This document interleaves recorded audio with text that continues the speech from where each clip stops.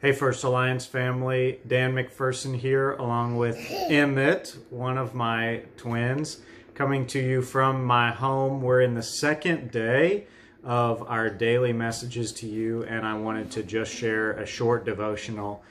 As I was looking at the story in Luke 24, Jesus has been with the two people on the road to Emmaus, and they have come back and are now sharing with the rest of the disciples.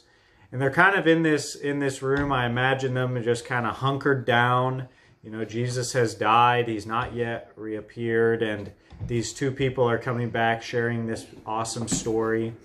And in that moment, Jesus appears to them in the room, just coming right through the wall. And he says, "Peace be with you." And that's the theme of this week, is peace. And I think about all of us who are kind of quarantined. We're hunkered down in our homes.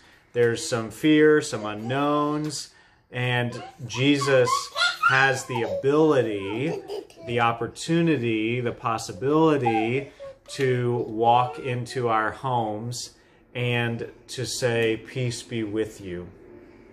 And there are several things that I would like us as a church family to kind of use as a catapult to be Jesus coming into others' homes this week. And it's hard. We're in quarantine. We're kind of told to hunker down in our homes. And so how can you reach out to other people? Well, I think there's some really good ways. And the first one is something that Pastor Zach mentioned this past Sunday, is simply write an encouraging note to someone and just stick it in the mail. And it will show up and be Jesus in their home. I think another way that we can do that is simply through prayer. Prayer is the primary way that we speak to God, that we intercess on other people's behalf. And so my challenge to you is to today think about someone in your life who needs Jesus to step into their home and to give them peace. And just take a moment and pray for them. It'll only take a second, but it will mean the world to that person. And if you want to even go a step further, call them and say, "Hey, I've been praying for you today." We, like the disciples, have to be hunkered down in our homes. But Jesus, just like with the disciples, is able to come into our homes and say, "Peace be with you." How beautiful is that?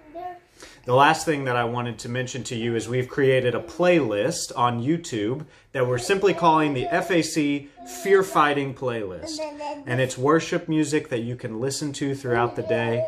The link will be in the description for you, that you can go and we can all be listening to the same music together, fighting fear, worshiping God together as a church family. I encourage you to do that. Thanks so much for listening, for being a part of this, for watching Emmett, and we will look forward to seeing you tomorrow and talking with you more.